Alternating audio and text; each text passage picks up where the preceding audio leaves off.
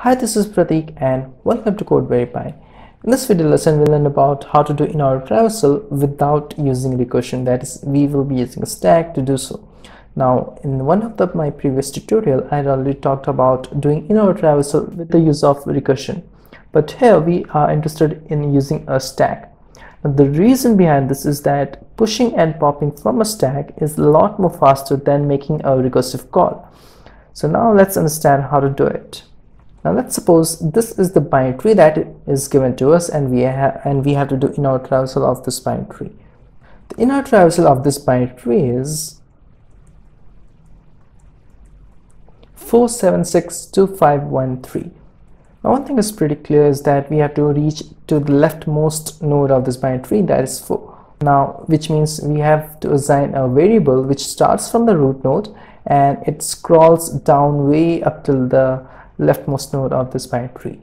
And while scrolling down in the left direction, when we reach none, that is first we reach to 2 from 1 and then we reach to 4, and then we try to go further left of 4 and we reach a none. So when we reach none, we are sure that we have reached to the leftmost point of the binary tree, and at this point we will have to print 4, and after printing 4 we are gonna do the same process with the rightmost subtree of the node 4. That is, we will start from 6 and we are going to scroll down up till we have reached the leftmost part of this subtree. Then when we have reached the leftmost part, that is 7, we're gonna print 7. So now let's begin the process from the beginning. That is, we will scroll down the left direction from the root node, that is 1, and while scrolling down I will be appending the nodes inside the stack. So first 1 gets appended, then 2, and then 4.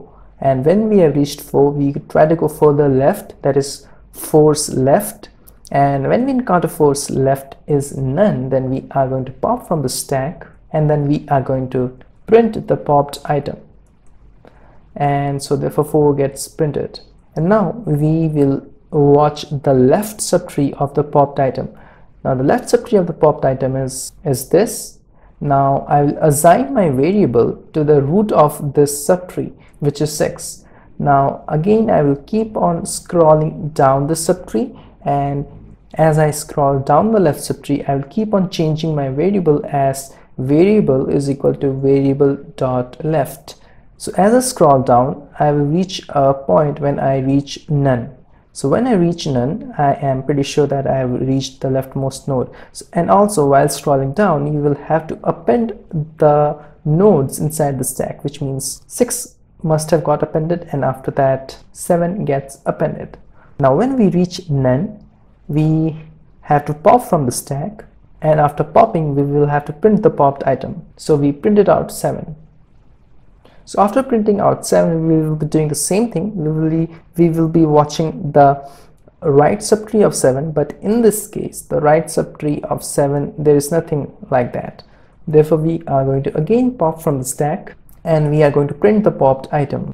And now again we will try to move to the right subtree of the popped item, and in this case 6 doesn't have a right subtree, which means again we will pop from the stack and then we are going to print the popped item, that is 2. Now since we have popped and printed the 2 here, and now it's time to reach the right subtree of 2, which is this. Now we will be assigning our variable to the root of this right subtree, and we will try to go as left as possible.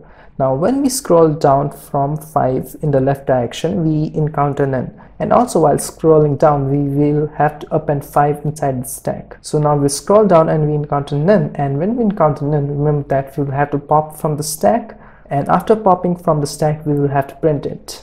Now we print 5, and now we try to go to the right subtree of 5, but in this case the right subtree of 5 is not present. So again we're gonna pop from the stack, we're gonna print the popped items data, and we will move to the right subtree of the popped item and assign our variable to the root of this right subtree.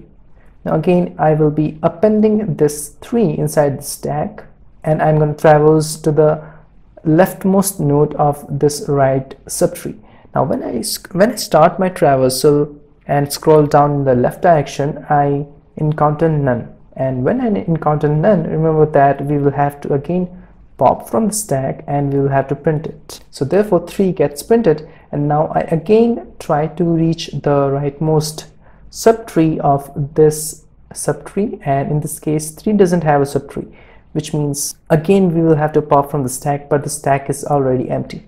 Therefore the entire process ends when the stack becomes completely empty, or I should say when I cannot pop out anything from the stack. Then we will have to break the entire process, and the entire process happens in a while loop. We're gonna see that how. So first, now let's define a class node, and this class node will be responsible for making the basic structure of each and every node. And now I'm gonna declare a constructor, and inside this constructor I will be passing the node data, that is the data which should be present inside the data part of the node structure. So I'm going to assign the node's data as node data, and I have to make the left and right part as none. Now, before doing the inorder traversal, I will have to make the tree structure, and for making the tree structure I will make use the class node by first declaring an object of the class node, that is the root. And inside this, when I make the object of the class node, I pass the data that I want to fill in inside the data part of the node. So the root node becomes the node with data as 1. Similarly, I am gonna declare the other nodes also, like the left node is the node with data as 2, and in the same manner I'm gonna declare other nodes as well. So now our tree looks exactly as I showed you in the example. So now it's time to declare the inorder function. So inside this inorder function, I'm going to pass the root as a parameter, because I have to do inorder traversal starting from the root. And inside this inorder function, I am going to declare the stack. Now remember that in Python we can declare a stack by simply assigning an empty list. Now first we're gonna check if the root passed is not none, and in that case we're gonna append the root inside the stack, and then we have to assign a variable which keeps on scrolling in the left direction. So I will name that variable as current, and I will say current is equals to root.left. Now to do the scrolling, I will be declaring a while loop, and inside this while loop I will be saying while 1, that is this while loop will be continuing until I declare a break statement.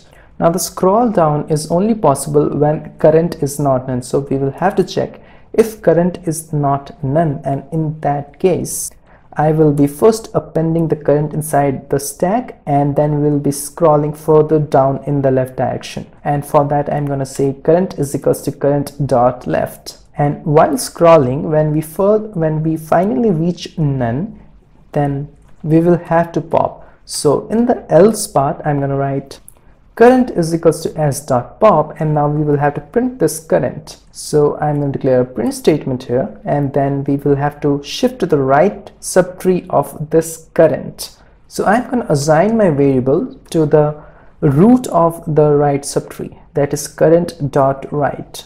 And then this entire while loop will again continue, that is will start from the beginning if current. So in this case our current is 6, and the 6, we reached the 6 when we first scroll down to 4, we found 4's left is none, then we printed 4, and then we shifted our current variable to the root of this right subtree of this 4. Now we first check if current, yes, 6 is actually a node, which means we append 6 inside the stack, and then we move further left of 6, and we move further left until we make our current as none. So our current is finally gonna become none, and when our current becomes none, we'll reach to this else part, and in this else part I'm gonna pop from the stack, and I'm gonna assign the popped item to current. And then I'm going to print that popped item, and I'm going to move to the rightmost part of that popped item, which means that when we reach 7 and we popped out 7, printed 7, and we try to go to the rightmost part of 7, but rightmost part of 7 is none, so our current becomes none, which means again when the loop starts from the beginning and checks if current, no, current is none, which means it directly jumps to the else part, and in this case it again pops from the stack and assigns the popped item as current, which means 6 gets popped and the entire process is repeated again. And I hope you can visualize it for yourself. But now let's understand when we are going to break this while loop. Now I've showed you before also that when we reach this position and we append 3 inside the stack, repeat the entire process again, pop 3 from the stack and print 3. The 3 becomes the last element to be printed, and in this case the stack completely becomes empty. And when the stack becomes empty, it's time to break the while loop. Or let's understand it this way, that when we are at 3 and we pop 3 from the stack, we printed 3, and we try to go to the right subtree of this 3, which is again none, which means our current finally becomes none, and it comes to this position. So if current is it is none, which means it will directly jump to the else part, and now it will again try to pop from the stack. So now here we don't have anything to pop, and in this case I will have to specify that if the length of the stack is greater than 0, then only perform these steps. Else, if the length of the stack is not greater than 0, which means the stack is empty, then we won't be performing these steps. And in that case, I am gonna simply break this while loop. Now it's time to call the inorder function inside the main. So I'm saying inorder root, and I'm calling the function here. So now I'm going to run this program, and we see the output as 4762,513, which is the resultant required output that we should have got. Alright, so this is how inorder traversal using a stack is done. I hope you understood this video tutorial. Like and share this video and subscribe to the channel.